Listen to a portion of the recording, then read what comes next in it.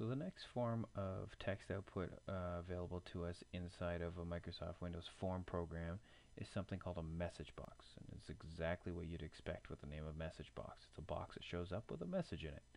Now, this one cannot be done through the designer. It's not a control or anything like that. It's actually just done in code. So we need to trigger that message box in some way. So in this case, we're going to add another button.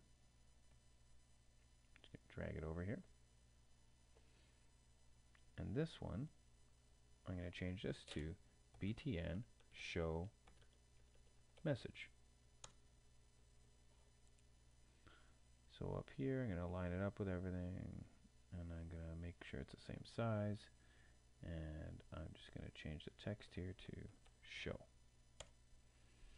Now, before what I showed you was the way to get to the code for this is to go to the lightning bolt, choose click and whatnot. Now if we did the same thing, we go to choose click, it'll show up all the click functionality for the show message button. I'm going to show you a second way. So we're going to go back to the properties panel view, and the second way that I can get to the code for this is just double click on it. And again, it will auto create this functionality for us, the click functionality for button show message. In this case, I want to show a message box. So the new keyword I'm going to look at is the keyword MessageBox, M-E-S-S-A-G. You can see that it's starting to show up down here. So I'm going to select it, click enter. Now, before, when we wanted to change the text property of the label, we would just do .text. Well, in this case, we're not going to set a property. We're going to use an action owned by MessageBox. So the same rule applies. We need to use the dot operator, which means it's something owned by MessageBox. And you see we only have three options here: equals, reference equals, and show.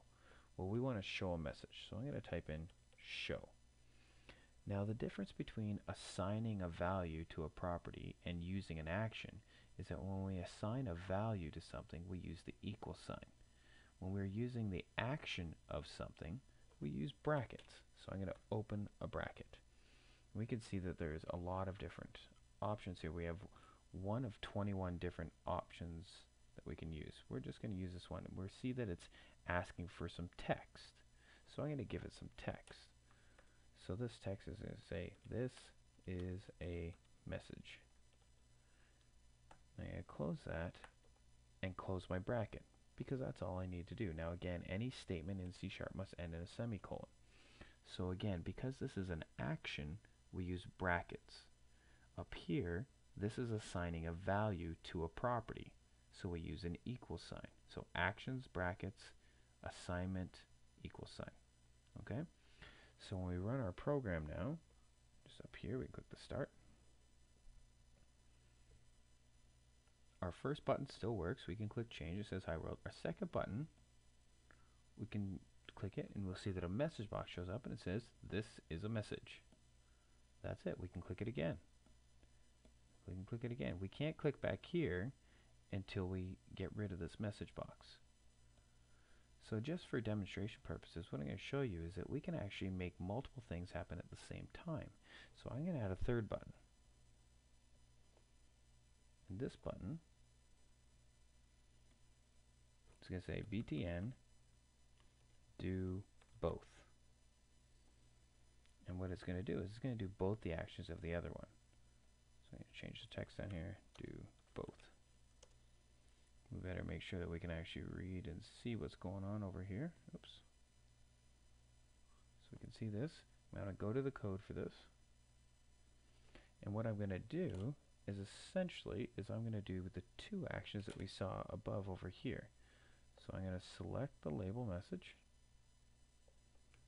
And I'm going to copy it down into the code down here. And I'm going to do the same thing for the message box. I'm going to select it. I'm going to copy it down here. Remember I said you could have one line of code or you could have 5 million lines of code. It doesn't really make a difference. What you need to understand, as we said before, is that your code will always be executed from top to bottom. In this case, the label message will get run and then the message box will get run.